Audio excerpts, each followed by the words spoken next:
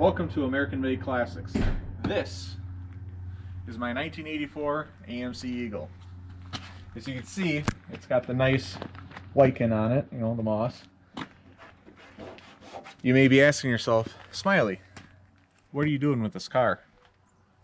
Well, as you saw in the last video, or a previous video further back, Rob said that he gave me this car for a birthday / Christmas present, which I still can't believe he did that. Especially since he smashed my taillight out already, you know, he's roughing me up. But this is one of the Swamp Eagles we pulled out of mid-southern Adams County, Wisconsin, sitting with two other cars. This car is the most solid of the cars as far as rust-wise. This one doesn't have the suspension falling out of it like the other two do. As far as I know, it hasn't been on the road since 1998, 1999, give or take, is when the last title was signed over. So the exterior is going to get a good clean out with just some all-purpose cleaner and some car wash after that. But the inside, I'll tell you what, you can't be in this car for more than about 30 seconds because it just has the most rat poop pee smell ever. What we did already is we ripped out the headliner because that was the bulk of the smell. You know, never mind the rat droppings on the floor. But pulled out the headliner, saved the headliner board to get recovered in the future. The stuff on the seat, this splotchy, I'm assuming that's rodent urine and feces mix. I mean, there's droplets, but I think that's mainly urine. That's going to be a good couple hours of cleaning. And actually, we already hit the back seat a little bit. And the back seat is turning out pretty nice. So a couple more coats of the cleaner we got on it, which you'll see up later in the video, and a good conditioner on the vinyl is upcoming. So the 1984 Eagle, it's a 4th year incarnation of the model. Technically, it's the 5th year. 80, Yeah. 81, 82, 83, 84. Okay, 5th year, sorry. By this time, it still had the standard 258, which the car has. These have 994 automatics. 998. 998 torque flights. I'm not sure what the transfer case is. 231, I believe. Okay, so an MP 231 with you said an AMC 15 bolt in the rear? Yep. Okay. And the front differential is a 30. It's a Dana 30 with CV axles. That's actually pretty cool to see. This engine in the car is currently locked up. The valve cover was off of it when we picked it up, and the whole valve train's nothing but rust. We don't know how long it hadn't had a valve cover on it.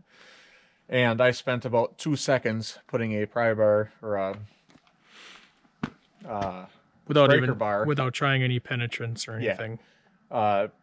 Breaker bar in the crank, and it didn't move. I plan on taking the radiator out at some point and putting a big one on it and seeing if it will break free. Either way, the car is going to probably end up with an engine from the other Swamp Eagles, whatever one is the best. And that's going to be, of course, gone through all gaskets, oil pump, timing chain, all the basic kind of stuff that's going to be easier to do with it out of the car versus in the car. So then we can kind of walk around the car here. You saw some of the underside in the videos of picking these 3 cars up. And you can kind of notice, you can see, I didn't notice until Rob pointed this out, this car did get hit in the front right corner at some point in its life, so the bumper's kind of pushed in there. We'll have to figure out how to either space that bumper out, or I don't think maybe even properly repair it. Yeah, we'll have to see. There is some patches on the front rail here that they're decent, but they're nothing I would say that is unsafe to drive on right now. It definitely demands improvement. This fender we thought was a different one because it's a slight shade difference. You really can't tell right now, but when it's pretty sunny out, it's slightly a different shade. Which at some point, if I find a nice brown fender that doesn't have these rusts, I'm assuming it's a little bit worse underneath the flares, but it's good enough for now. I plan on doing a whole front suspension rebuild on it. So that's including sourcing the very troublesome lower ball joints, with which Rob already has, thankfully. We got them already. So I plan on going through the whole front end along with the engine. Probably do that when it's out. The engine's out, so it's a little bit easier to kind of work underneath it. As far as transmission, probably just do a basic service on it. So pan gasket, filter, fluid, make sure there's no big chunks or anything hanging out in the trans pan. Just so if we got to locate another transmission, we can. Which I'm hoping that's We fine. got quite a few laying around. Just a few. I got 5 that I could think of that are laying around. That are not in cars? That are in cars. Okay. And then it's a drain and fill in the transfer case. Make sure there's nothing surprising there. Front diff service, rear axle service also. Rear end stuff, as long as the V-spring bushings aren't totally bad, they'll probably stay the same for now. U-bolts, if they're fine, they'll be there. So next you'll see me starting to clean this car up a little bit. And hopefully making it look a little bit more presentable on the inside and the outside, because I didn't want to work on it with this smell. I'm sure Rob didn't want to be anywhere near this car helping with the smell either. You see what kind of cars I revive? Yeah, I'm pretty used to. Did you see Conley when we first started on it? I think so, but did they have a distinctive It wasn't. smell It like wasn't. this? It wasn't as bad as this one. Yeah. But it was still pretty bad. But for the most part, a lot of the trim is here, which is amazing. There's a couple things in the dash I need to replace and repair, which, like the glove box door. One thing I just there's noticed, a hinge there or something that breaks. it's always the left one. Yep. And it always sags on the left side. One thing I noticed, this thing does not have tilt. Yep. So that's kind of like one thing I noticed. This thing is a base model, so it does not have a roof rack. But it does have air conditioning, which I thought was kind of weird. And it also has the light group. So it's got the little push buttons or push tabs for turning the dome light on when you open the rear doors. And it would also have, under the hood, it has the light too. So I thought it was kind of weird how the options were taken on this car. It's got the base model vinyl seats. Now, if it was the regular model, like the DL, you would have got cloth. And then above the DL, it would have been limited. And of course, you would have got leather then. But I thought this car was optioned kind of weird. It doesn't have cruise. It does have cruise. So it even has cruise.